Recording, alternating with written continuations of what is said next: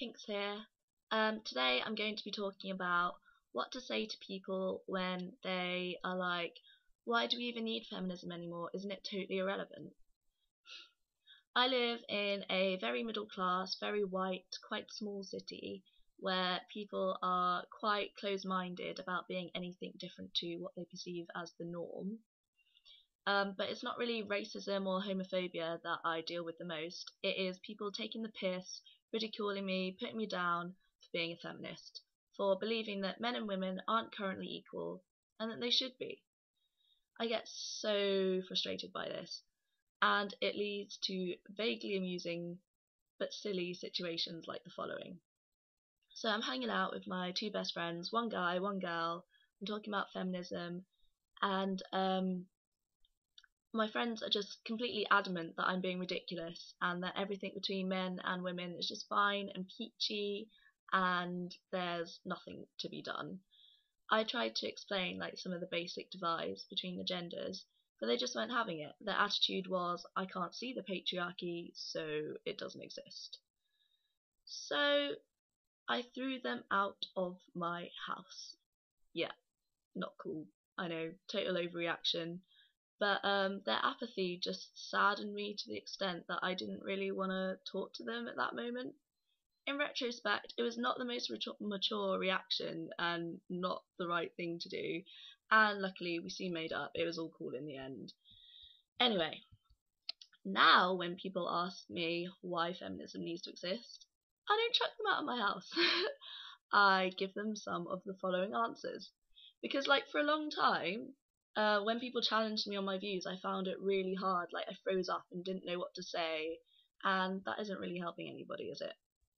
So yeah, reason number one, money. This argument is genuinely useful for people who don't really give a fuck about feminism or politics, and aren't down for a super detailed discussion of the second sex and the female eunuch. It's the wage gap. It's massive. It's gross. Yeah, there's a 17% gap between what men and women are paid for full-time work and 38% for part-time work. Even though it's been over 40 years since the Equal Pay Act was passed in this country, women aren't paid the same as men. You can illustrate how not cool this is to people by being imagine such a disparity between people with curly hair and straight hair. They're both just accidents of birth. They shouldn't affect your wage earning potential. Ugh. Number two, women are largely absent from high up positions in the public sphere.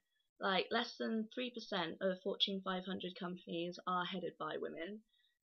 There are no women in the most coveted jobs in the cabinet at the moment, like Chancellor of the Exchequer, Prime Minister. There's only been one female Prime Minister of this country, and the less said about her, the better. Italy, Japan, Russia, America, none of these places have even ever had a female leader. Women that do get into positions of power are subject to a massive level of scrutiny that just doesn't happen for men. Poor Hillary Clinton the other day decided to go on a diplomacy mission and had the audacity to not wear a full face of makeup. If one of the most powerful women in the world gets bitched at for doing what she wants, what hope do the rest of us have? It's crazy. Number three, in terms of everyday life, slut shaming and victim blaming. It's rife. A third of people in a survey by Amnesty International thought that if a woman has been drinking, if she's drunk, she is wholly or partially to blame for her rape. And over a third think that if she's been flirting, then she's wholly or partially to blame for her rape. No, no, no, no, no. Just no. You know who is 100% to blame for the rape? The rapist. Guilt lies with the perpetrator of the crime and no one else. And yes, women can be racist too. Racists? Rapists too. But it is overwhelmingly men against women. I can't even count the amount of times that I've heard guys and other girls shame girls for their sexual exploits, perceived or otherwise. I mean, I've even done it in the past, and I'm so glad I woke the fuck up and realised that it's not on. Like, no. So yeah, there's 3 good reasons to sock at people when they're like, feminism has gone too far or is irrelevant. And unfortunately, there are a hell of a lot more issues like where that came from. We haven't even touched on things like female infanticide in India, the fact that women in Saudi Arabia aren't allowed to drive, female circumcision in some African countries. People who assert that feminism shouldn't exist anymore need to check their damn privilege if it hasn't directly affected them. Have some empathy and realise that the battle is far from over. It's up to us to educate people. Yeah, go forth.